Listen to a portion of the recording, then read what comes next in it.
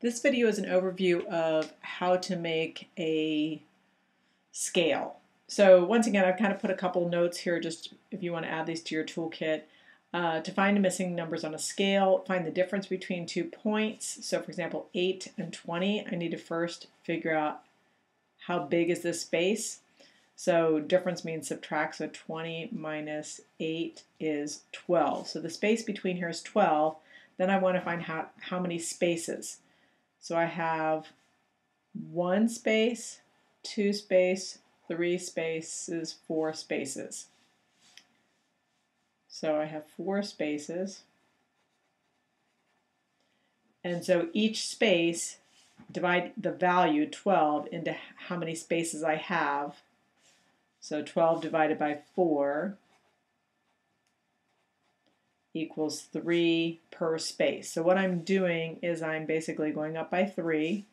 So I can kind of fill these in by 3. So 11 plus 3 is 14.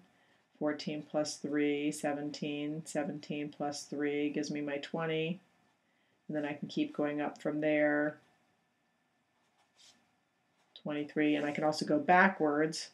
So what number plus 3 would give me 8, or I can think about 8 minus 3 gives me 5. So you can kind of figure the rest of that out.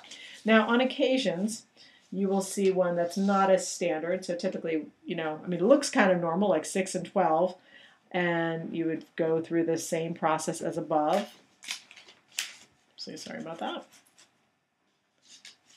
So once again, finding the difference between these points. So 12 minus 6 is 6. And then I have 1, 2, 3, 4 spaces. And I can see that 4 divided by 6, 6 divided by 4 is does not go in evenly.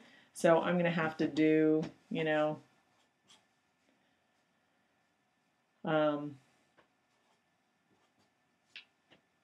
so how many times does 4 go into 6?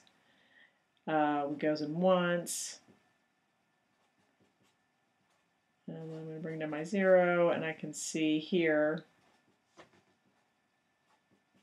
I get 1.5.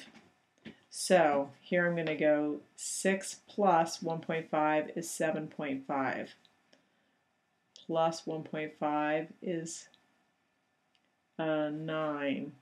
Plus 1.5 is 10.5. Plus 1.5 is 12. So on occasions, and keep going up